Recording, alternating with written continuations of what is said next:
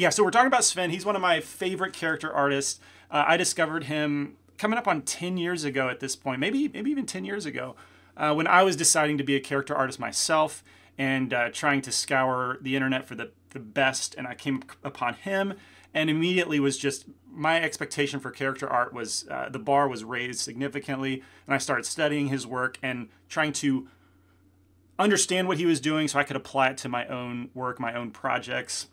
So yeah, I'm a big fan of Sven.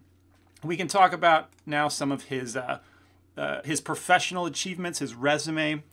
And he is Swedish, and he's been a professional since 2005, which is just pretty long ago if you think about it, and considering how much technology has advanced in the last 14 years. But yeah, he was setting himself apart and establishing himself early on in the industry's industry's existence. He worked at DICE for 4 years as an in-house artist. I believe he started as a weapons artist, actually, but before transitioning over to characters, and he's been doing that ever since. Awesome, Marcus, you're Swedish too. Excellent. Let's see if I have any questions. Not yet. Awesome. Okay, it seems like there's a decent amount of people who have not heard of him. I'm glad about that. But yeah, he worked in-house, and then after 4 years was able to go full-time freelance, which in my opinion, when you're able to be a specialized artist, like a character artist, full-time freelance, it's a testament to your abilities and the fact that people really want you to do work for them. And so it's a sign of success, in my opinion, to be able to do that. And some of his clients, since being freelance, are among the biggest and best, like Machine Games. He worked on Wolfenstein, one of their games, CCP, EVE Online, Boss Key, the Lawbreakers game, Guerrilla Games, Killzone, and Horizon Zero Dawn. Back to DICE, working freelance for DICE, Star Wars Battlefront 2. And now I believe the latest thing, at least according to his LinkedIn, is Goodbye Kansas, which you may recognize the name. That's where Daniel Bystad works. And he is famous right now for doing all the really impressive Eevee demos that you see. If you go to I think blender.org and you click on the 2.8 stuff. Let's see, where is Blender 2.8? He has the thing in the background that's all him. It's features, I think. Yeah, so this scene in the background of blender.org is him. That's his work. That's Daniel Bystad. Anyway, the connection is they apparently both work for the same company, Goodbye Kansas. So anyway, that is his professional resume. And in other words, he's worked at the biggest and best places. There's not really anywhere higher to go in his career. So he's arrived and he's done it brilliantly, and definitely a good person to learn from if you're into character art. So with that, we'll just get straight into his portfolio. Now, the format that I'm going with is his personal work. We're not looking at his professional work, though you can find that on his ArtStation. But I'm just looking at his personal projects. And not all of them, because there's a lot. So I cherry-picked the ones that, I don't know, I just cherry-picked because we don't have that much time. So anyway, we're going to get right into it. And we're starting with this character, the Juggernaut. So this is between 2008, 2009. I couldn't get an exact clarification on what date it was created. I know it was published in 2009, but as he says, I did this one some time ago. And as a superhero fan, I decided to make the Juggernaut from X-Men. The base mesh is modeled in Maya, fine details in ZBrush, rendered in Maya, Mental Ray. So published in 2009, probably created before then. And this is a realistic interpretation of a comic book character, which is kind of where he got his reputation from, I would say, like where he got a foothold in being well known. Being able to take these comic book characters and create a CG, very realistic, believable version set in reality. And this was before really superheroes were a dime a dozen. Like if you go to ArtStation now, the number of Hulks and I feel like Spider-Mans and Wolverine, Batman too, like they're just so done so often that back then it wasn't quite so often that you saw superheroes, but definitely not at this caliber. So he was among the first to start doing this really, really well. And to dive into some things to take away from this particular work is it's these. I see these principles over and over in his work, and it's what I spent so much time studying, and I just call them staple principles that you see repeatedly. And we'll start, I won't list these for every single one, but start out with this one. He always has a subtle pose, which is something that's often lacking in character art, to be honest. And I can attest to this myself, because when you spend so much time working in symmetry, and symmetry is almost, you know, a necessity because you get both halves for free, and doing a fully detailed character, you need to have a little bit going for you in terms of symmetry. So when you do that and you get to the end of the process, it's easier to be lazy and not pose. But he always poses his characters. He almost never leaves them in neutral. None of the ones we're going to look at does he leave in neutral, his finished pieces. And what's a good reminder to me is that this isn't like an action pose, right? He's not like in a battle stance and an extreme pose. It's a subtle, neutrally, like, relatable pose. It breaks the symmetry, but it's also achievable. Like, I can imagine putting my characters into this and it not, you know, not requiring that much more work at the end of the process. But the fact that he does this breathes more life into the characters. And you probably heard me say this before. If you took the character workshop, I always recommend doing a little bit of a pose, at least. Also, sharp rim light. You've also probably heard me say this. I got my sharp rim light affection from Sven. I love how sharp he makes them. They're razor crisp, and it's just something that I like the tool. I like it. It doesn't always need to be in there, but man, it is a powerful way to make your character jump off screen, and just especially for a hero, a really strong character, it's a great use of lighting. And he's the one that I studied for years. Like, how did you do this? Is it fake? Is it actual lights? How did you go about this? But that's definitely present here and in the vast majority of his renders. High contrast, dramatic lighting.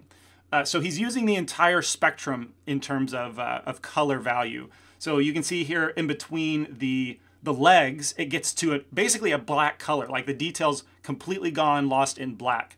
So it starts to black, and then you also have really bright highlights, which is all the way white, and you have the full spectrum in between that, compared to like a render that has too much global illumination. Not too much, but has a lot of global illumination that might fill and flood the scene with light. You can lose some of that contrast, and when you use contrast properly, you get something like this that really showcases form well and is dramatic too. It adds drama to the overall scene.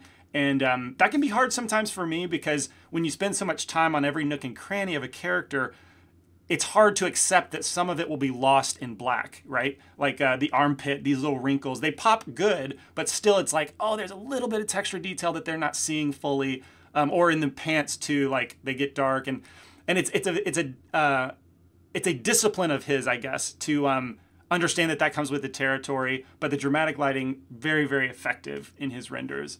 And let's see what else. Balance of authentic design elements with unique additions. This is specific to this particular piece because he is doing his own interpretation of a like classic comic book character that's well known. He has a lot of source material, but he's doing his own spin. And I really respect the choices that he made with this character. It shows that he, in my opinion, has a good mind on him. He's not just a creator modeler person. Like, he's got a design sense about him too that he has trained along with his modeling abilities, modeling, shading, and lighting abilities. But we all should be familiar with the Juggernaut character. We know that it's like that orange. We can look him up real quick. Juggernaut. Yeah, so it's this guy, right? Massive character, classic orange getup with a dome head. He's got those braces around his arms. And so with Sven's interpretation, I really like that he kept some classic elements, like the head helmet does have this dome-like shape, though he did cut it in half and give it a means for it to rotate, right? Like now the character can actually rotate his head because he couldn't when it's just that solid dome. So it cements it in reality better. I also like that he kept the braces around the arm. That's a nod to the character's original design. But he ditched the orange color for this casted metal, which I think is a brilliant choice because the casted metal to me portrays this very strong impression to the character, right? Like that cast metal is always. So I like in my woodworking shop, I have a table saw that's like 100 years old, and it's like built die cast. So it's extreme. It's not 100. It's like 60, 70 years old. Sorry, but it's like super heavy. It's incredibly durable, and it works just like it did back then because it's built so strong in that casted format. And anyway, that makes me apply the strength to this character, and I think it's a really good choice. Yeah, it showcases his design sense, in my opinion. I like the additional elements that he added that is not implied by the other character. The tattoo, the massive tattoo. Just having that element in there says something about the character that's unique. And the nipple rings, too, are pretty edgy, I feel like. Yeah, anyway, I love his design sense. Still being authentic, but also doing his own spin. And a quote from him in the creativeblock.com article is, "Don't do a version of the Hulk if it's not a really impressive version. There are already so many versions of him out there, and it's so hard to stand out from the crowd." That's actually from 2018, so that was long after he created this. But you can see that that was his principle even back then. Like, I'm not going to do these classic characters unless it's extremely impressive, it's a new spin, and it's adding something different to the overall character itself, I suppose, the character meta or whatever. Question from Tobles: is it possible to archive something like this in Blender, or achieve something like this in Blender, or would it be better to use a different program or something like that? I should say that back in the day, in 2008 2008 or 9 when he created this, this would be very difficult to do in Blender because that was before even 2.5. That was like 2.49, like the ancient days. And the render technology and I don't know, even sculpting, it would be very difficult to achieve something like this. Maybe possible, but I've never seen anything like that from the time period. And in this time in general, like you'll see, I think in his other quote, he said, yeah, he always says that he uses Maya, ZBrush, and Mental Ray. The software was a little bit the disparity between software was a little bit different back then, a little more noticeable. So I don't know, it made sense, I guess, to detail your software back then. Whereas now, I really don't think any one software has an edge over the other one in terms of creating something like this. Technology has just advanced and spread out between all of them that you can't make a bad choice. And Blender absolutely can do this. Without a doubt. And we have plenty of examples out there of really great character art. Let's see. So yeah, that was Juggernaut. We'll move on to the next one, which is Captain America. I assume some of you have seen this one because this was the first time I discovered Sven. I saw this Captain America rendering and I was floored by it. I was like, I've never seen anything this high quality with this unique taste, this unique take on a classic character. So yeah, this put him on the map for me, and that's when I started looking at his other work and saw the Juggernaut and stuff. But this one captured me, and it's from January 2009. Another realistic interpretation of a comic book character. You can tell that he's in that kind of vein. He's rocking that approach at this time, and he says, I had an urge for a superhero and tried to find one that had not been done too often. So I decided to go for Captain America. Story's a little bit different now with Avengers movies. You see a lot of Captain Americas, but again, the base mesh in Maya, fine details in ZBrush, rendered in Mental Ray. He's got his process down. He's not jumping softwares. He's just refining his workflow with what he's got. Yeah, so we'll jump into some of the aspects of this character. Same staple principles, right? This is the last time I'll go over them because you see these are like foundational principles that you see him build off of in all of his work, and that's something to take away. But you've got a subtle pose. It's not crazy deformation that you'd have to fix. It's subtle, relatable. It feels real, like someone would actually stand like this. Whereas a Spider-Man pose is often like, yeah, a real person couldn't do that. A question from Omar: Do you know if his renders are work-related or are these for fun? So everything that we're looking at is his personal work. These are just what he did for his own portfolio. None of it is professional. It looks like Wes is in here. Always glad to have him. And let's see, where were we? Yeah, so a subtle pose, again, reinforcing that it does a lot for a character. The sharp rim light, this one in particular, I studied how he got that rim light around the glove. A character I was working on at the time had similar gloves, and I'm like, how did he do this? I've got to achieve it. But yeah, I studied his rim lights for far too long. High contrast lighting, again, same principle. He's using the whole spectrum. So these foundational things he's carrying through. Another one is thoroughly detailed. I didn't mention that on the last one, but the fact that he addresses every square inch of this character with the same attention. Well, he'll say actually in this quote, yeah, in the quote below, he does say that he spends more time on the head, on the face when it comes to a realistic character. But it's evident that he spends a baseline, high quality amount of time on every square inch of the character. And I can attest to that being just a difficult thing to discipline yourself to do. Like the head, yeah, no doubt. Like I'll spend a lot of time there. It's just something that a lot of people relate to. It's always a challenge and keeps you engaged. But like the bottom of the shoe, I'll do something quick. Who cares about that? No, forget it. But like you look at the bottom of his shoe and the sole has the same like surface quality as everything else. It makes sense. It's amazing. You know, like it looks at the same level as everything else. And that can be hard to do as a character artist. When you spent so many hours, you want to cut corners, and he doesn't do that. He does not cut corners. A simple background too. This is true for the Juggernaut character, where he's not just leaving it black and blank. He's giving it something, and it's a simple something, right? It's just a blurred out American flag, red and white stripes, but it accents the character. It finishes off this whole thing into a complete artwork, basically. And yeah, he doesn't leave any stone unturned. He finishes the whole thing. And if you've worked in computer graphics, I'm sure you can relate to wanting to cut corners, wanting to post that image of just a gray background. You know, you've wanted to do those things, but it's noticeable. Those corners can be noticeable. Question from Omar: there has to be compositing involved, since those sharp rim lights would have to be with lights super blown out, right?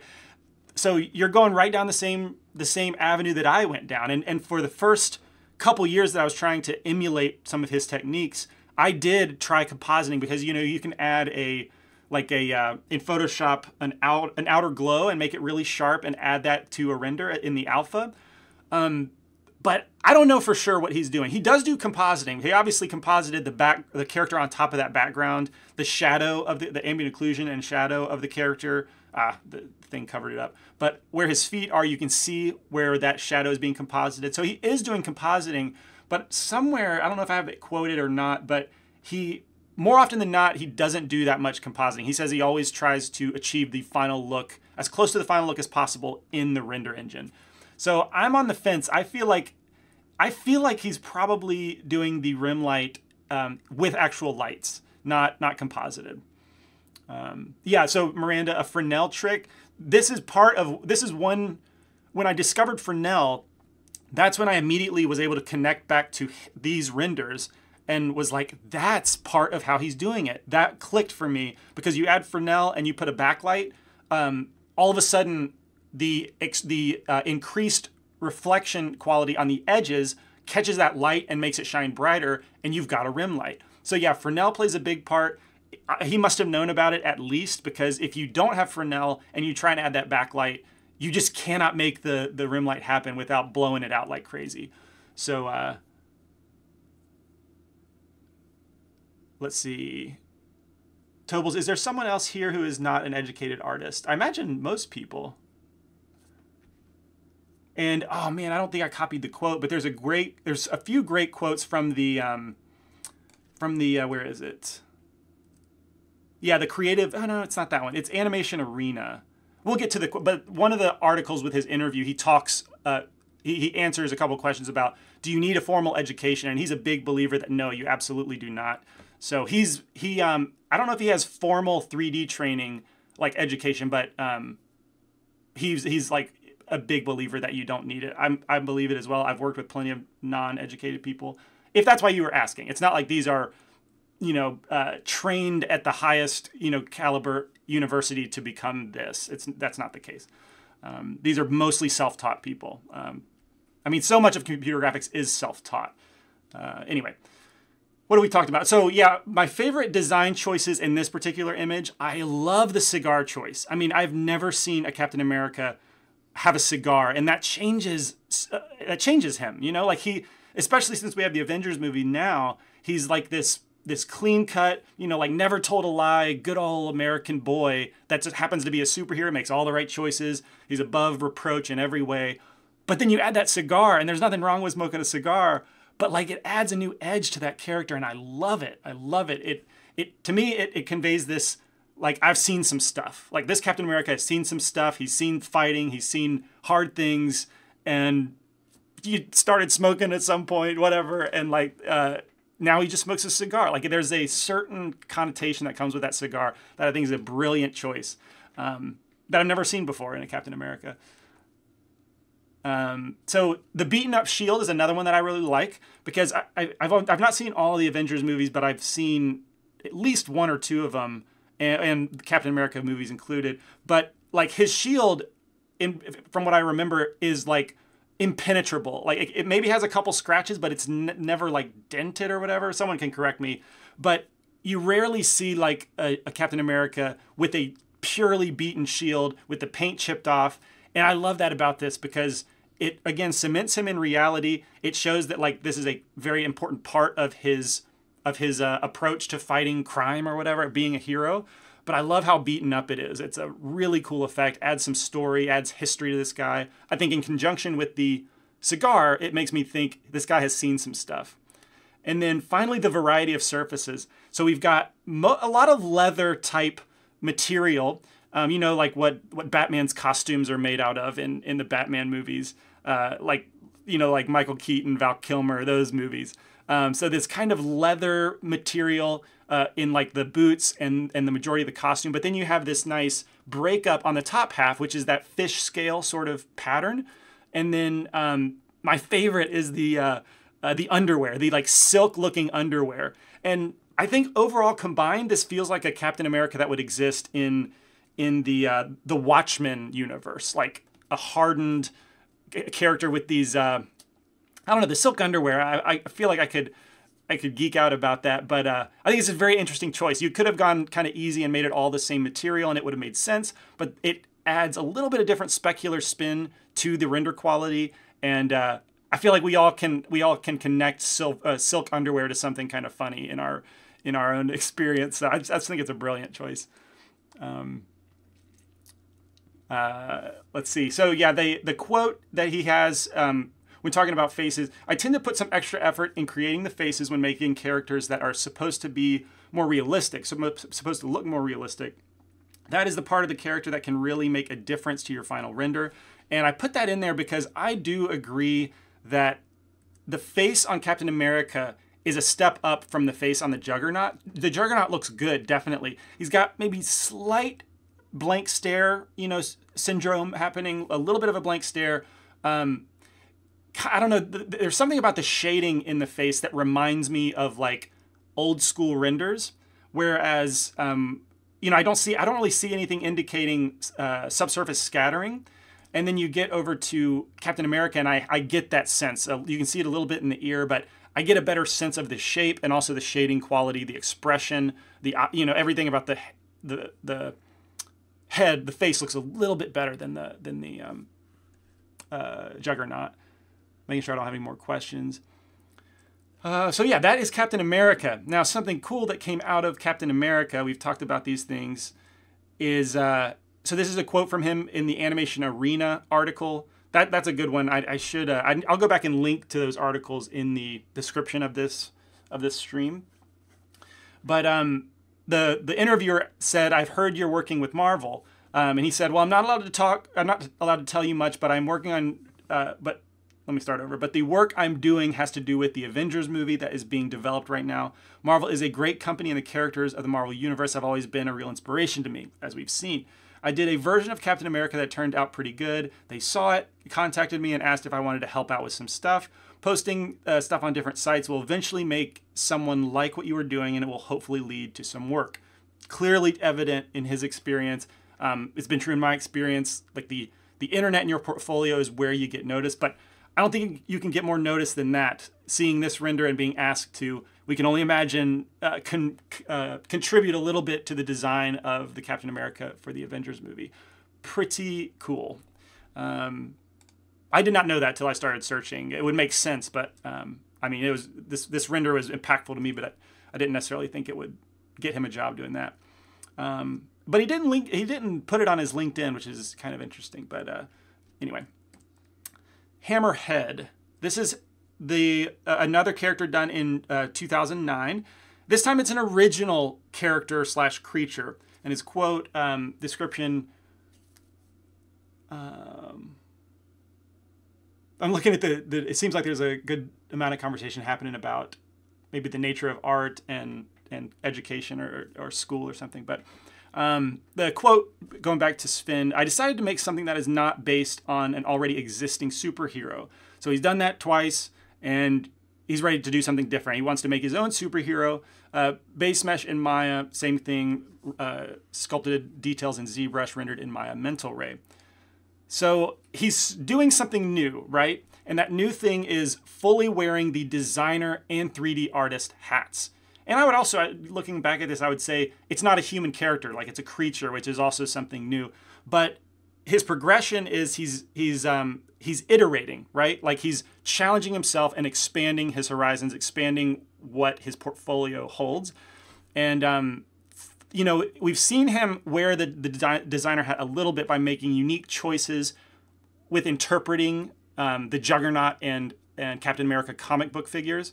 But here he's got no source material. Like he's all on his own, and he's completely the designer and completely the 3D artist, which you don't see that often from character artists. At least not in my experience. A lot of the professionals I worked with needed source material. Like without artwork, it was hard for them to like create something unique. It was certainly a much slower process, but that's what I mean by it's kind of rare to be a very good designer and a very good 3D artist at the same time. So the same staple principles, you know, rim light, all that stuff is still included here. We can see him. That's what I mean. Well, maybe I haven't said this, but he has this fundamental like bar that he sets for himself pretty high, and he at least achieves it, but always goes a little bit further. Like you can see this pattern start to happen. Question from Omar: do you think heavy post effects and trickery cheapens the art? Do you feel you have to achieve things from the get-go within the scene? Omar, I just think it's a balance, to be honest with you. I do think too much compositing has a certain effect, a negative effect. But at the same time, it makes the most sense for certain things. Like, let's take, for example, I'll talk about this a little bit later as well, but you can see with the Captain America, we've got this little subtle smoke from the cigar, and I would bet, you know, $1 million if I had it, that this is composited. Just take a simple screenshot from smoke, you know, find an internet image, composite it on top. You know, that's way simpler, a fraction of the time than to actually simulate smoke, right? So that's an example. But he does use it more heavily in another piece. But I think he strikes a balance pretty well. And yeah, he doesn't fall into the trap of over compositing. He does do most of it in 3D, which I think, you know, you can't necessarily do all of it practically in 3D, like, you know, using the smoke example, but you can do a lot of it in 3D. And especially now, like back in the day, you would need to composite ambient occlusion. You would need to, well, that was the big one, I suppose, but like maybe global illumination wasn't a big thing. So you had to do some lighting trickery. Whereas now, like, all that's built in, and you can get much more realistic renders out of the box, and you can just do slight composition tweaks. So yeah, we're talking about the Hammerhead, and let's see, ZBrush My Mental Ray. Okay, so yeah, we're on, he's got the staple principles, he's established the foundation, the baseline standard for the quality of his character art, and the things that are definitely working from piece to piece. I wanted to point out the relaxed confidence in the lean back pose, because we do see this a few times. Like, we know that he has subtle poses, and that does a lot for the character relatability, I think, especially for realism. But I noticed about him that, years ago when I was studying this, that he leans the torso back, and it creates this relaxed yet confident kind of pose with these really strong characters. He does it here. He also does it with Captain America, kind of leaning back just a little bit more. But with the Juggernaut character, he's more up straight. He's kind of more at attention. And that's fine. That works for the character too. But I think him just lightly pushing the torso back creates this relatable, relaxed confidence is the best way I can describe it. And for Captain America, it works great. Like, again, he's seen some stuff. Nothing really scares him or gets him on edge. Like, he's just doing his job. So, like, that lean back confidence makes sense. Whereas for this Hammerhead, in a similar fashion, it gives him a confidence, but there's other things in the scene that kind of make him out to be like a bad guy or a villain, someone to be scared of. And, that pose to me says, like, yeah, I know that is true about me, and I am a force to be reckoned with, kind of thing. But the offset shoulders, too, you can just tell that Sven spent time understanding poses, probably looking at himself in the mirror, and it shows in his work. It's not an afterthought. The pose is simple, like it's not drastic, but it's simple and very effective. Let's see. The story garnishment in the broken chains. You start to see him insert more story. You've seen it in everything, with the tattoos on the Juggernaut, with the cigar and the beat up shield. You see that in the Captain America. And here we have this chain that someone chained him up, and he broke out of the chain. So, like, there's some sort of history with this guy. It makes me think he must be dangerous because the powers that be wanted to lock you up. And that chain gives a little bit of ominous feeling to it. And then on top of that, technically, like, it's not a symmetrically broken chain. One on his left hand, it's very short, but on the right hand, it's very long, which I think it's kind of I would not necessarily notice that if I wasn't studying the image, but as on a technical side, it's like it's way more effort to make it asymmetrical rather than just model it one side, add a mirror modifier, and have it symmetrical. But he went through the extra effort because rarely does anything happen perfectly symmetrical in real life. It's more relatable that way, and just a nice touch that he is disciplined to not cutting corners, right? So I think that's something that definitely makes him stand apart. Uh-oh, something must be happening in the chat. Okay, there goes the friendly chat. Let's, any chance that Sven is watching the stream right now, unless he's a CD Cookie member, which I do not believe he is. I'm sure he's not. Yeah, there's not much chance. There's not much chance, but that would be pretty cool. I told him I would share the link with him once it's posted to YouTube. Maybe he'll get a kick out of it. But anyway, if there's negativity in the chat, let's kind of push that out and be kind to one another. I mean, we typically are, but let's chill, everybody. I don't know what's going on in there exactly, but anyway, I'll continue on.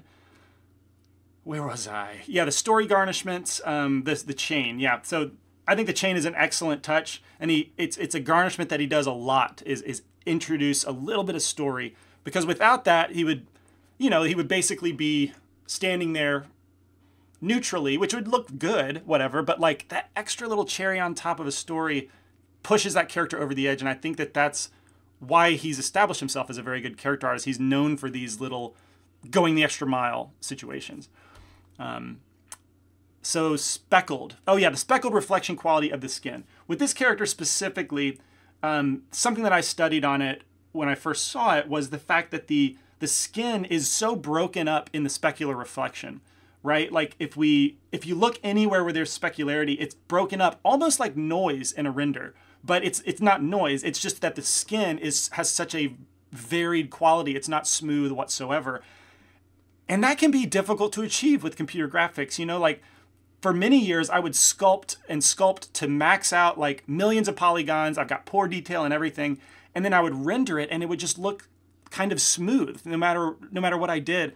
And so like I was confused back in the day, but he was able to to always achieve that really high fidelity, high frequency detail. And since then, I've kind of achieved it myself by like sculpting really fine detail, but then also adding like a very fine frequency noise pattern in the bump map on top of it, sometimes in a displacement map. But for back then, and I believe this was also, January 2009, this was, back then kind of much harder to achieve in my experience. So the fact that he did that, this was one of the first places that I noticed, like, it doesn't feel computer generated. Like, it doesn't feel like those are polygons underneath that shader. It feels organic. It feels real. And that was a small touch that I took away, breaking up the specularity uniformly, but also not like a repeating pattern, not something that you could tell was repeating. That was something I took away from this one particularly. And in this example, it does give this feeling of like a rough shark type skin to the character. Last thing I'll say is the sweeping gradient across the torso. We've talked about how he uses the full range of value in his dramatic lighting, but in this one, I absolutely love how it's one big sweeping gradient over the torso. It starts black on the right side, very close to black, and then gradually lightens until we get all the way to white on the screen left side of the render.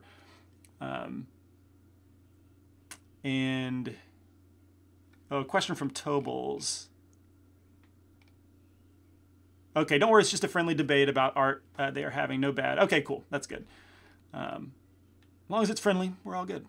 From Tobles, would you sculpt those little scratches in the final result, or would you put them in with Photoshop like some from the cigar? So with the little scratches, let's see, are we talking... When I hear scratches, that immediately says to me that we're talking about geometry. And scratches you're either going to do by sculpting them, or you're going to add a texture that achieves it through a bump map if it's subtle enough, if it's not a deep scratch. So no, I wouldn't really put scratches on in compositing. That's something I'm going to do in 3D, whether it's the material or whether it's sculpted. But if you're talking about, depending on when you asked... Oh, I think you're probably talking about the scratches in the skin. I would bet anything that is sculpted detail. That still falls under the umbrella of sculpting, in his case, ZBrush, but you can definitely achieve that, with Blender as well, if you go about it the right way. So, the sweeping gradient, I love that. I like broad gradients in lighting. I've learned to appreciate that over time and how effective that can be. And so in this one, I love it. It draws my attention right to the torso, and it's beautiful. All right, so that's the hammerhead. Next, we're going to go into April 2009 with Sergeant Johnson. So he says of this one, well, it's an original character. I wanted to update my portfolio with something with more of a cartoon feel. So why not do a World War II soldier is what he's thinking. Hopefully you like it. I had a lot of fun making him. He was made in Maya, and the fine details were done in ZBrush, rendered in Maya mental rate. Typical workflow. Don't fix what's not broken. And so the new thing that he's doing with this one is a stylized cartoon character. He's not done that yet, and continuing to expand his horizons, right? He's not getting locked into only doing realistic superheroes. He's already expanding out and filling a more well-rounded portfolio. Same staple principles. Don't have to really go over those anymore.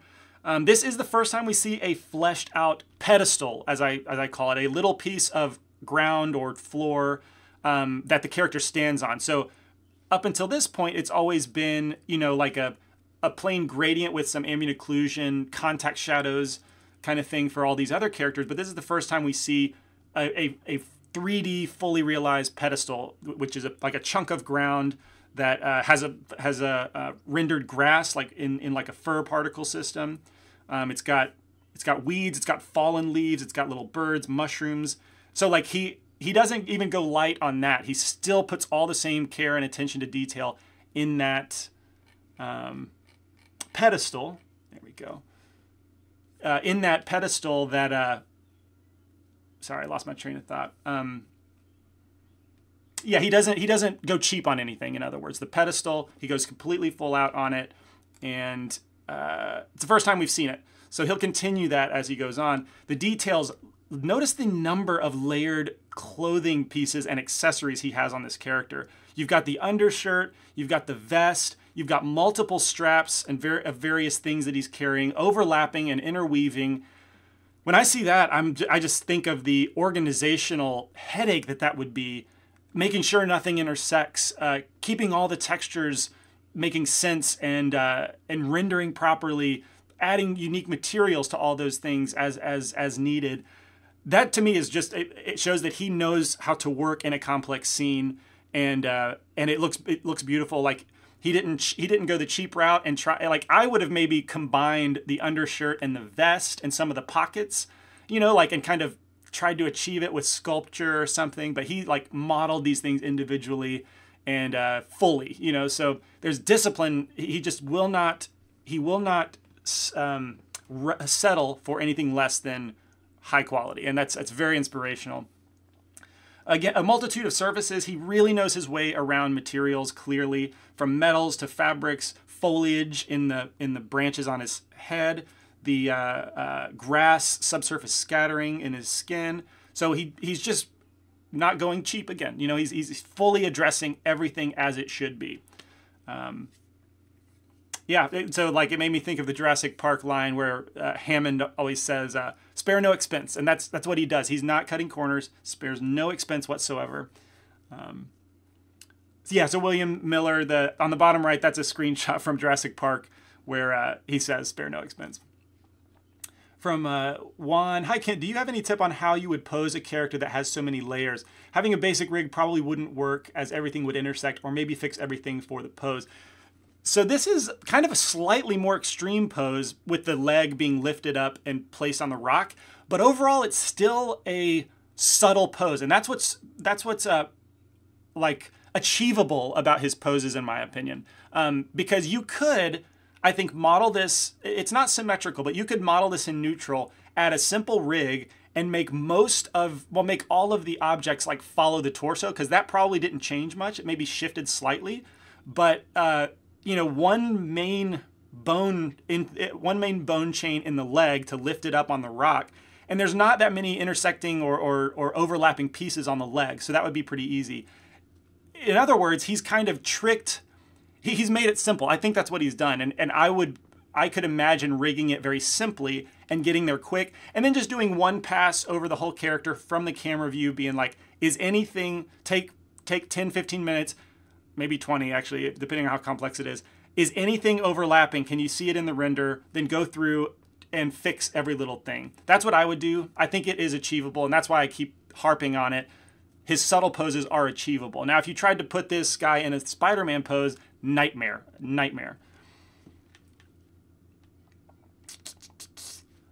All right, so the next one, we're looking at Yeti, his Yeti character from May 2009. It's an interpretation of an urban legend. His quote, "After doing a cartoon character, I wanted to make something a little more scary. It was made in Maya and the fine details in ZBrush, rendered out in Maya Mental Ray." Again, same thing. I probably could have removed that from the quote, but he does say it every time. The something new that he's doing, that he's expanding his repertoire, is a furry creature. He has yet to do much fur at all. We saw it in the grass in the previous example in the Sergeant Johnson, but in this one, it's the full character, fully furred, and I mean that in and of itself is a challenging thing to get right. It takes some practice getting hair to style correctly and then to render correctly. And this is the first time we've seen it from him. Maybe he was practicing in his own time, but I consider it quite impressive. Quite impressive for this to be his first one that he posts. So I really like that the musculature is visible underneath the fur. What has been the case so far, without me saying, is he's great at anatomy. He knows how to sculpt anatomy, from this exaggerated version for this creature to facial anatomy like in any of his human characters. But clearly he's got a handle on how anatomy is to be sculpted. He can even manipulate it into something like a creature, for example. So he's good. That's one of his foundational principles that kind of goes without saying. If you want to be a character artist, you need to be able to achieve good anatomy, especially for realism.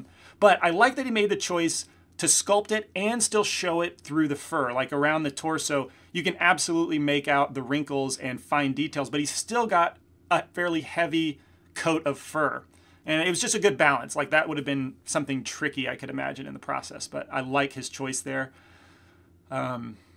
Asymmetry in the face, you know, this might seem like a small thing, but anytime you introduce asymmetry to your model, you're making your job a little harder, a little more time consuming, a little more tedious. And like, this is a small thing, but he still chose like, no, that needs to be asymmetrical. It's going to be more interesting. It would be more realistic. It's going the extra mile, and that's what I'm going to do. So I love that he made that choice. Again, that's a challenge to me because I often I try and take the easy route, and I would not choose to go asymmetrical. That would take someone critiquing me and be like, you should put some asymmetry in there. Story garnishment, again, blood in the snow and dripping from the claws. Like, he could have left that out, but it kind of gives a little bit of action to the scene, a little bit of context that he's evil. He wanted to make something scary, so he just killed something, slaughtered something, whatever.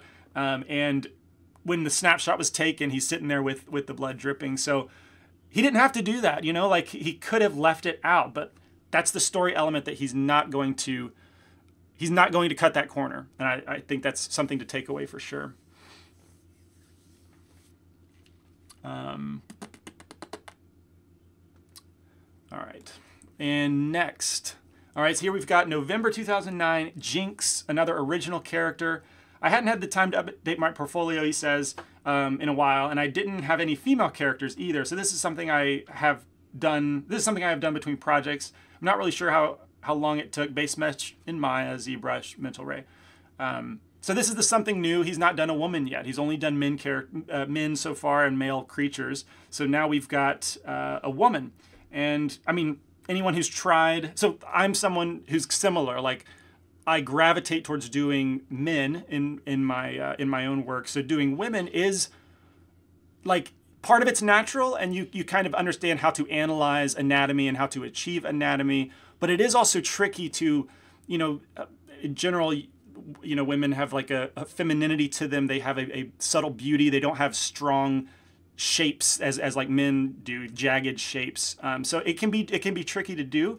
So that's something that he adjusted for and learned and achieved very well. I think she does. You know, he's got this warrior kind of hero aesthetic that he has often, but she still has a femininity about her. Clearly reads as a woman, and also continuing with the idea of the fleshed out pedestal. I didn't mention this in the last one, but you know, we've got snow on the ground. It's not just a flat plane, and here we've got this kind of staircase to hell, I guess. I don't know where it goes exactly, but it's got a creepy kind of tone to it, like she's in the midst of danger, in the middle of a battle or something. And but that staircase is fully fleshed out. It's sculpted detail. You know, it's not the easy route.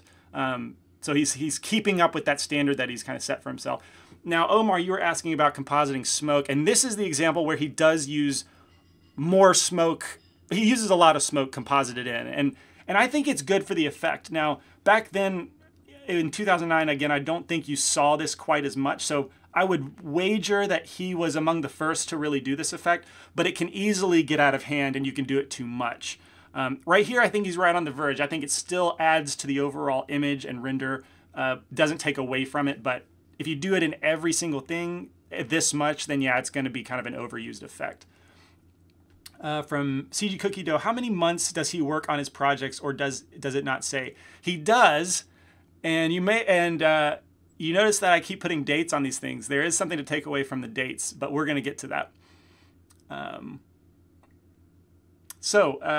Let's see. Have we talked about everything? Yeah, the subtle composite smoke effect. All right, next one is Victor Wrenchhead Ivanov, another original character from December 2009. Just something to keep me occupied between projects, he says, which is so casual, you know, like, I'm bored, I've got a little bit of time, so I'll just make a legit character like this. There's something new that he's done in this one. A lot of it's like back to what I feel like is his comfort zone, which is male character, strong, dramatic lighting, all of that stuff. But this is the first time we see facial hair from him, which we know that he's got experience doing fur and stuff, but facial hair has its own animal when it comes to a human. Again, we can recognize, all humans can recognize when that's not working well. And it's kind of zoomed out, but you know, it's a small thing. It's something he's not done. He's always expanding, iterating on his process, and adding to his abilities within it. I think his human faces at this point have come full circle, where I mentioned that they were still plenty good in the Juggernaut example. I think he's improved. He's already got a really high standard, but he keeps improving and learning. And at this point, like, I think his faces he's top notch at the faces. Like, yeah, like nothing to critique in the facial region. He's got that down. And the sweat on the arms and the head is a really nice touch and tricky to get right. I mean, I've seen this done not incorrectly, but I've seen this effect been achieved to less success. I think that's a long way of saying that. In a lot of other examples, but here I think it totally works because, again, it's subtle, especially on the arms. You just get small flickers of specularity to imply like moisture, wetness, but it's not like these massive streams of sweat going down his whole arm. So he knows how to add the effect, but control it and not let it get the better of him. And you can see it a little bit more on the head, kind of streaming down from the hair. But yeah, I think he's just done it to a very good taste. And then the last thing that I find I took away from this piece is that the knuckle crack pose, it has pressure in it. What I mean by that is in CG, it's so easy to think that just making two surfaces touch is enough. Like, that's all you got to do. But like, it's not. If you actually put pressure on this knuckle crack pose, you can see that your fingers like bend backwards due to the pressure. You know, due to the strength, like the pressure you're putting on this pose.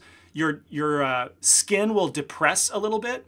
And then all of that combined gives this sense of pressure. But so often people do not consider those things. They think, oh, the surfaces are touching. That implies weight. That implies pressure. I'm good. But there's more to it. And this pose in particular, it seems like the whole image, the size of the arms, like the central point that you're supposed to focus on is the knuckle crack pose. And I sense the pressure. I sense it. So he nailed it. Like really, really good work there. Next, let's see if I'm missing any questions. Okay, not yet. Excellent. The Red Skull. This is December 2009. Another realistic interpretation of a comic book character going truly back to his roots with comparing it to Juggernaut and Captain America. And he says, since I did Captain America a year ago, I decided to make his nemesis Johann Schmidt, a.k.a. Red Skull. The base mesh was done in Maya, ZBrush, rendered out in Mental Ray. The pose is from the Red Skull Sideshow Collectibles. Hope you like him, even though he's a creepy Nazi.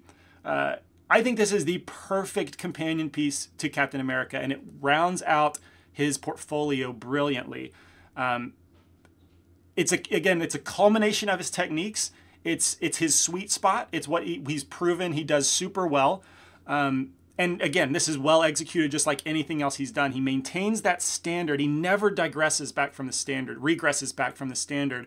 He's always at least meeting that standard. And in the case of detail here, I think that he does go a little bit further than some of his other characters. The fabric quality in particular, I studied this fabric quality many times trying to understand how did you make it feel like that? Like, this feels like a rough kind of cotton, that really firm uniform material that's in military outfits. Like, he nailed it. And fabric can be difficult. I think it's a combination of his shader reads really well. I think the model is spot on. Like, the wrinkles are not too fine, which could make it feel like a thinner fabric. Like, the wrinkles are properly sculpted. It all just goes in together to make it feel like a uniform. And I've just been in that situation where I'm trying to achieve that look, and it doesn't quite work out. So that is something that I've studied before, and it's not easy to achieve. And then, you know, I don't want to repeat everything I'm saying about, you know, rim lighting and dramatic lighting, posing and all that stuff. But I did notice that the rug ruffling in this example, right down here, oh man, it's covering. I can't, bummer. But look down here when that thing disappears. Like, it would have been so easy for me to just create a plane, give it a little bit of thickness with a solidify modifier, throw a rug texture on it, and call it done. But that subtle little ripple in the edge of the carpet does wonders for the realism, right? And it just is the fact that his eye does not rest on any part of the image, in that it doesn't sleep, I should say, on any part of the image. It is aware, and it's always putting detail where it needs to be to achieve this high level. So I think that's how he's established himself as like a top-notch character artist. Maybe I'm the only one that deals with laziness, but like, not like, it's hard to discipline myself to apply the same level to the whole image. And here's the point about putting dates. Everything we've seen so far was 1 year's worth of his work, of his personal portfolio work. He was doing professional work all along as well. That's crazy. 1 year, that's at least 7 images, 7 fully realized characters that he did in just a year's time. And this is where you start to see his career take a shift, in that his output of personal work starts to slow down. And I think that he must have known, because at this time he does say, you can find through interviews, that he was trying to become a full-time freelancer. And so I think he dedicated himself that year, that epic 2009 year, to make as many high-quality characters as he possibly could, because that would build out a portfolio. I think it took him probably from moderate attention to like massive attention in this community, and then he turned that in, and he started getting job offers, is what I think happened, because he starts working for huge studios. His personal work starts to be less frequent, but if you're interested in becoming a professional, like this is a way that it worked. Dedicate a year, churn out a ton of work, and your best work. Be very intentional about that, and he's been set for his career since then. So when I was going through his work and seeing all the dates, I was like, you gotta be kidding me. That was 1 year. I've never seen a year so productive in my own life, and I consider myself fairly productive. So very, very impressive stuff. CG Cookie Dough, you have to know your stuff first. That's absolutely true. So he's not, in a year, he's not going from no CG experience to this. That's definitely not the case. He does know what he's doing. Even though we see him improve, definitely, he does know what he's doing. He's been working professional for a few years at this point before he starts to do this. But he's trying to go for that freelance career, and he achieved it in pretty amazing fashion. So yeah, someone was asking about how long it took to do this stuff.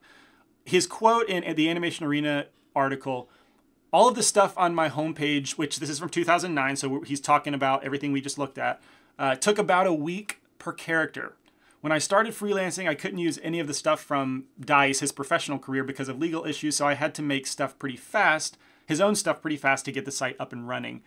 And yeah, so about a week per character. Now, if I apply that to myself, I think I could achieve a character in the ballpark of him. Like, maybe. I don't mean that pompously, but just to even hope to get somewhere close, I would need like 8 hours a day, like full-time job, trying like for 7 days to be able to do what he's doing. So I'm sure he didn't have that, but somehow in other words, he is an efficient worker. He knows how to achieve these things faster than most, probably, which comes from experience, right? I don't really believe in any kind of like innate talent to just be faster and better at this stuff. Like, he's worked, he's figured out tricks, he's learned from his peers, as he says in the articles, and he has refined his process down to be fast. What we take away from that is that being efficient is important if in the professional spectrum. I can attest to that I had a reputation for being fairly quick in the studio, and I would get tasks more often and be able to do things faster than other people. So it does work for you, in your favor, for sure. For Irinel, I propose the next character concept artist that should be presented here is Vitaly Bulgarov. Oh man, Vitaly. He's another one that I have been, I've been following his work for years. In case you guys don't know, he does some of the most impressive hard surface work I've ever seen, and he's known for it. Yeah, I mean, I should maybe like create a thread maybe on the forum of like what kind of artist would you like to see for the artist study. But yeah, Vitaly is unbelievable. So I've just got a few more. I'll continue on. We've got a few more pieces to look at, not quite in so much detail, but this is where we start to see, like I said, his personal output start to slow down. I can only assume because he's got so much work coming in that he doesn't have the time, and it's also served his purpose. So we got this Goblin bust from February 2010. All this, we haven't really seen a bust from him. He did do one other bust early on in his portfolio that I didn't include, but bust is kind of a new thing. He doesn't do that too often. A lot of detail, like it's just high quality, right? There's not too much to say about it, but I love the expression. Obviously, a lot of asymmetry. A nice skin quality for 2010. This is a very nice skin quality. Now I think we've understood subsurface scattering a little bit better. That we can get higher quality results. But for 2010, like I think it still reads super well. The Catwoman from 2010 as well. That's February for the Goblin, October for the Catwoman. It's kind of an homage, I feel like, to what he's really, really good at and what he established himself as. Realistic superhero example. I really like that she's not like half naked. I think that's a wise choice, a realistic choice. And the fully fleshed out environment, like this is a full scene that he's working with here, which I don't know that we've even seen that yet. Usually it's like a pedestal and then like a sky background or something really simple in the background. This is the first time I think that we've seen more of a complete scene. A question: if I compare myself to artists like this, it's very inspiring, but at the same time, it makes me dread that I'm doing something wrong constantly because I'm not near as fast or good. That's a very valid question, a concern, I would say. And I struggle with that too, like all artists do who are not at this level. And even them, like I think if you ask them, they don't see themselves as this elite, like untouchable kind of force in computer graphics. They're always learning. I mean, it's funny how like I feel like a sign of a better artist, a better and better artist, is that they're humble and they realize they have so much to learn still. So anyway, that for us specifically who are not at that level, you just have to accept that it's time and dedication, right? So that's also what I'm trying to show. Like the guy for a year was spending so much time doing character after character after character. He's disciplining himself. He's set a high standard and he keeps upping the bar slightly. Like that's just time and dedication, like pure grit, essentially. And it helps that he creates these really nice results that gives motivation. But he also talks in the interviews that he failed too. Like he started characters that didn't see the light of day. They just didn't come to fruition. And so he failed and was disappointed by that too. He talks about kind of needing successful days and successful sessions to be motivated to continue. So it's all relative. If you want to become this good, and if you want to become this good, you need to be in it for the long haul. It's not going to come quick, but you're going to have smaller successes relative to your skill level, and you're going to get better and better. Consistent output, this is something that I'll talk about at the end. Consistent output is going to make you better, period. You've got to be reminded about and be aware of where you are, and that this guy did not become this overnight, not in a long shot. I mean, I'm still pursuing his quality, I think. Like, I'm not there yet, and I've been pursuing it for 10 years almost. So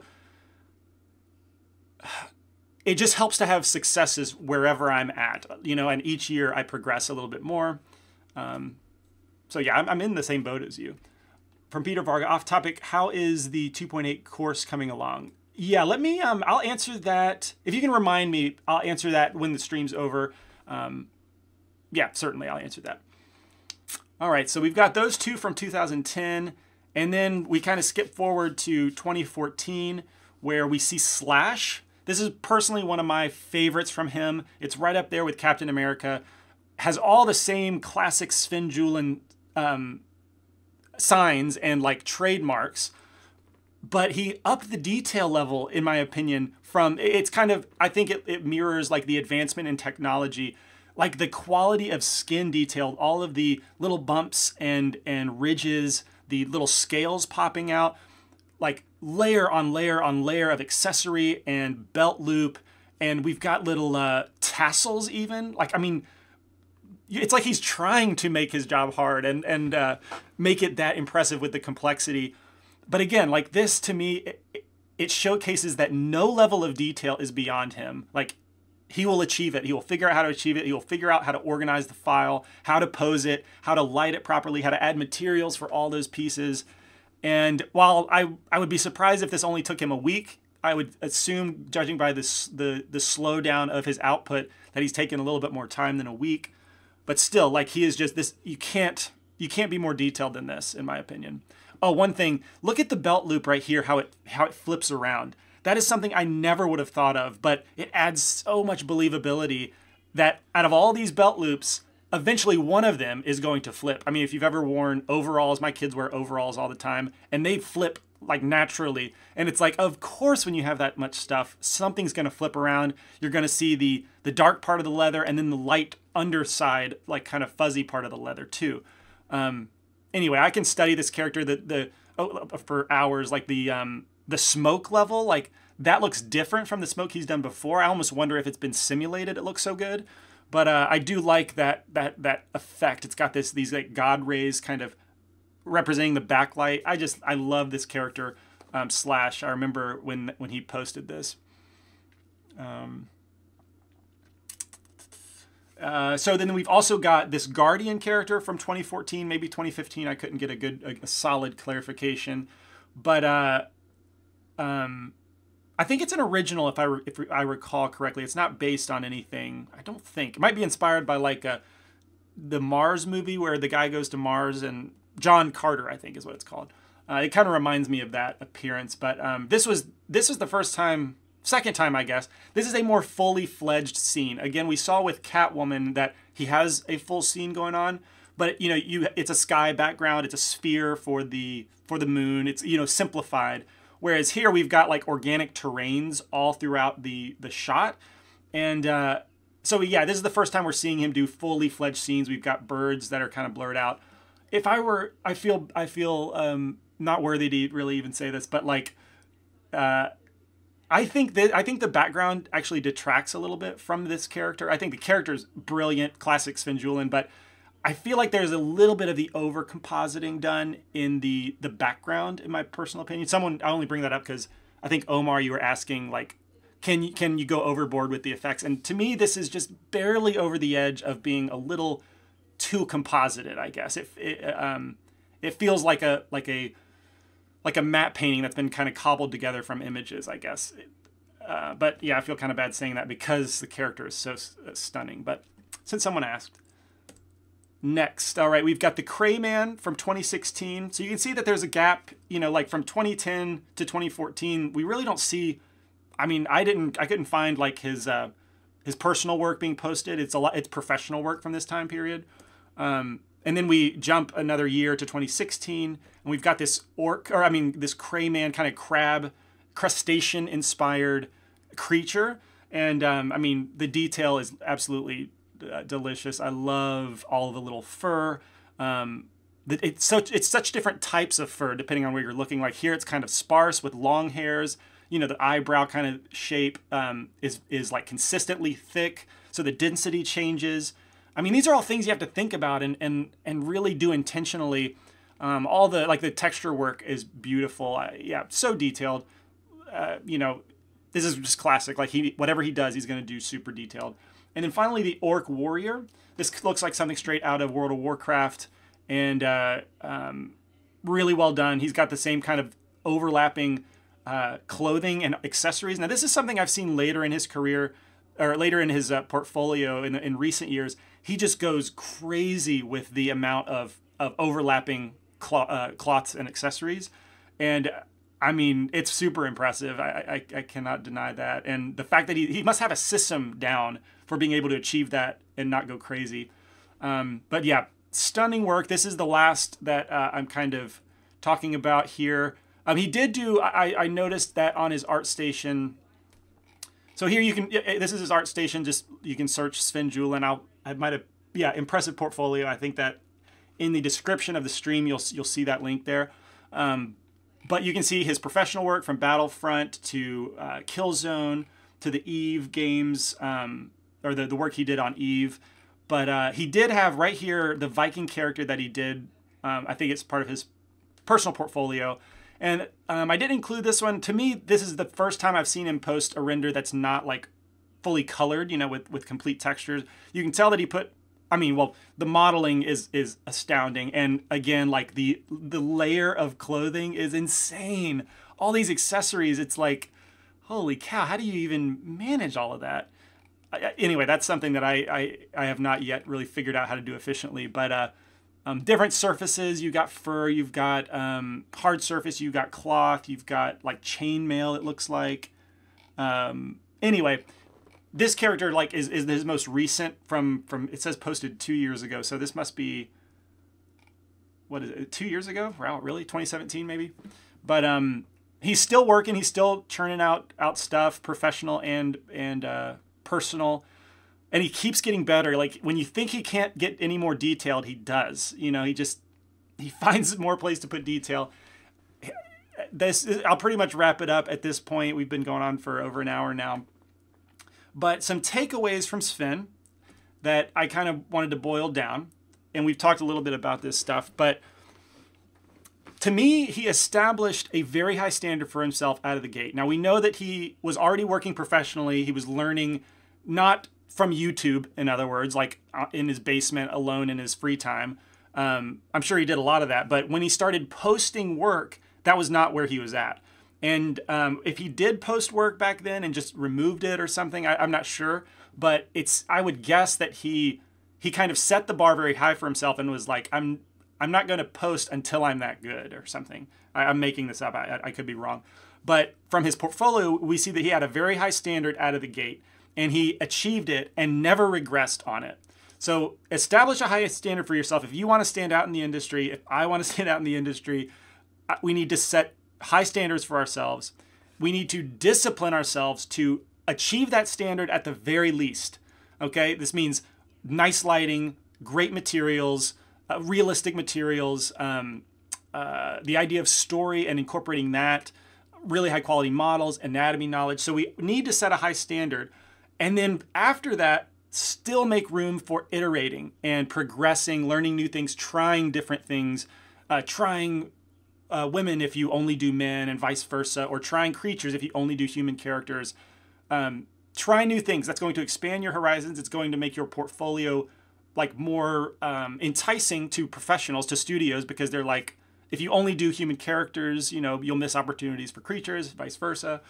But at the same time, if you are that good, if you have developed such high skills, maybe you can only do creatures or only do human characters if you want. I mean, I think Sven is probably at that level. He can pick and choose what he wants to do. And then finally, frequent and consistent output is the best way to improve and establish yourself in the computer graphics community. That 2009, man, that epic, insane 2009, frequent, consistent, high quality, I think without a doubt that is what made him kind of a household name among CG artists, and catapulted him to what I can only imagine is a very successful career in character art. So yeah, those are my main takeaways. The word discipline kept sticking out in my head. For me, the fact that I can lack discipline at times, and if a project lingers too long, if details take too long to achieve, I start cutting corners. I start losing motivation, and that just comes down to discipline. I need to train myself to stick to that quality and better. That's how I'm going to improve. So that is it. That's the artist study on Sven Juhlin. I hope you guys found that interesting, learned some things, especially if you're into character art, but in general, like how to stand out in an industry that does have so many good artists. It is possible, and you can definitely have a successful career. It does involve also, you know, being a standout too. And so, I don't know, the bar is high to achieve it, and it can be done. Take a note from Sven.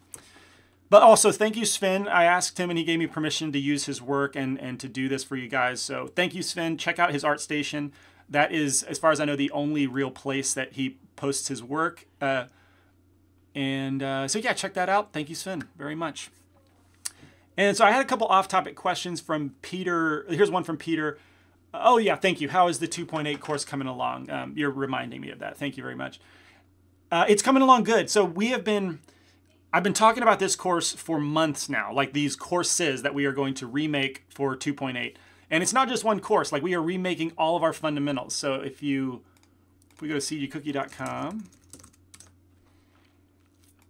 3D Blender, learning flows, introduction to Blender. So when I say fundamentals courses, we are going to do the learn the basics in 2.8, but fundamentals is mesh modeling. It's fundamentals of texturing, shading, lighting, rigging and animation, dynamics, rendering and compositing. Now, the structure might be a little bit different. Maybe we'll combine rendering and compositing, for example, but we're planning to redo all of those courses, update them, for 2.8, right? Because those are the core courses. From there, we can spider web off and like you'll be a little bit more savvy to like learn from 2.79 courses, for example.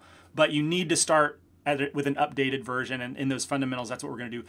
I've been talking about this for months because if we started recording a month ago, Blender would look totally different. I mean, Blender would look significantly different than it does today, and that would have been an immediate disconnect for anyone who watches the courses. So we have been on our the edge of our seats, waiting for Blender to reach that point where it won't change, at least in the user interface, so that it will look the same whenever we record and whenever it's released. All that to say, the foundation has set a hard deadline for the middle of May to stop, the middle of this month, to stop UI changes, to get all of the necessary UI changes in. And then they're going to focus entirely on documentation for the next like month and a half. So in the next, like the week after next is our plan. We're keeping our ear to the ground to make absolutely certain, but we are going to we're going to dive in completely to re-recording these courses. And there's going to be 6 of them. There's 3 artists, me, Lampel, and Wayne Dixon. We're all going to try and do 2 courses in that month and a half so that you have 6 of them on like the day that Blender 2.8 is released officially. But yeah, that's the hard deadline we're working with. So I've been rehearsing and practicing, especially texturing and shading, because those are the ones that I'm gonna work on. Anyway, I think those are going to turn out really well, but that's the timeline right now. So Omar questions, some of his images have background detail and other backgrounds are just plain colors. How important is it to have background art apart from the model? So the only ones I can really think of, so this Crayman, you're right, like it looks like his busts, sometimes he doesn't put a full background in, and he kind of like in Photoshop probably blotted out like the less polished portions. But like in the Orc Warrior, he has the sun as the background. In Slash, like, I mean, the smoke to me is the background. So it's the effect that makes the background not plain, in addition to the ground, like the street kind of model here. Obviously with the Guardian, he's full featured. The bust, again, does not, it has a very subtle gradient from black to like a dark brownish kind of color. So anyway, like he doesn't leave it bland very often. And that to me is a subtle touch that is kind of necessary. Like, or it's just a sign that you're not lazy. Like you want to finish this to a full effect. Did I answer your question? Let me see it again. How important is it to have background art apart from the model? I mean, I don't think anyone's going to be hired if they have a background or they have just a solid color. Like, it's not that important, but anybody can leave it blank. And a lot of people do leave it blank. There are fewer people that put something in the background, be it smoke, be it a gradient or an image or an entire environment. So that's why that's kind of how I leave it. If you want to be one of those fewer people that stand out a little bit more, then it's important. But in terms of, is it going to get you a job? I don't know. I wouldn't think it's that important. But I don't know if you're compared to a guy, if it's between you and someone who is has backgrounds and does take attention to that. I don't know. It'd be maybe it would get that other person the job. I don't know. But hopefully I answered your question. There's not a formula to getting a job, you know, or succeeding in the industry, but there's a lot of history, and you can see other artists and how they did it, like Sven, for example, and have a direction for where to be pointed to be successful. Silent Heart, the colored icons are so much easier to differentiate. I agree. I like the colored icons. I actually have Blender open. So this is the scene we're going to be doing next week on the stream. I'm going to be texturing this this little plane that you should recognize from the Intro to Hard Surface Modeling course. We're going to do hand-painted textures. We're going to be looking at the layer system and how that works in 2.8, and just exploring, how we can texture paint something fun like this. But yeah, these colored icons right here, I think are lovely, lovely. I think it's a good addition. I saw someone complaining that it's not as good as the old way, so they either need to go full monochromatic or the old way. And I don't necessarily agree with that. I think this is a good in between. I think it's efficient and they look good. Is it possible to get this PowerPoint presentation? Yeah, definitely. I can share it out on it's a Google Doc, so I can share it out on the description. I need to make a note for myself. I need to post the links to the interviews that I sourced. I need to post this presentation link. So yeah, I will do that. And I think that's all I had to do. So any other questions? Did you get to see the updated heli renders I made? Yeah, I think I liked them, right? On CG Cookie? Because, let's see. I mean, didn't we I assumed that they were favorited or staff picked. Yeah. Oh, they were up at the top. Yeah, man, I saw these. These are fantastic, dude. I mean, this is an update. I think that's what I probably said. What? Did you post it again? Maybe you did a little bit more effort. Or you changed some things. He responded on Twitter. Thank you, Miranda. Yeah, this is beautiful, man. I mean, this is this. You're hireable. You know what I mean? This is beautiful work. Have you heard anything about your efforts to move to Canada? I mean, gosh, look at all these details, dude. Yes. This is beautiful. Man, if I ever need tires to be created, I'm coming to Omar. Because these tires, you have that down. Man, still haven't heard anything. Gosh, it would be an absolute shame if you do not get that. That would be just ridiculous. Anyway, all right, so with that, I think we'll sign off. And thank you for watching this stream. I hope you guys learned some things. Thank you again to Sven. And with that, I will sign off. Oh, wait, one more question. For texturing work, do you use Substance personally? I like being able to know how to do things in Blender, but I think it's hard to deny Substance. Yeah, I don't use Substance. I've kind of pigeonholed myself into Blender only, partially because I'm a full-time teacher of Blender, through CG Cookie. So to do it in Substance, I would bet big money for. I know. I'd not even bet. I know it's much more efficient and powerful to do it in Substance, but I've never used Substance. I tend to just figure it out in Blender for the sake of teaching others to figure it out in Blender. I kind of learned a lesson. I used to use some add-ons, external add-ons in Blender, and that's not even a separate program, but just add-ons. And it ends up being a lot of headaches for people trying to install it, so I've just kind of stuck with straight up Blender for the past few years. That's to say I don't use Substance, but if I wasn't teaching Blender, I think I would probably go with Substance, but I'm just kind of hoping that the Blender developers start incorporating Substance type tools in there pretty soon. I think it's about time. That's why I'm sculpting in Blender 2 instead of ZBrush. Yeah. But so that's I appreciate you said that's very respectable. You're wondering. I do not blame anyone for Lampel does use Substance and he's taught some courses on Substance. I do not hold that standard for anybody else at all. Do what's best for you, definitely.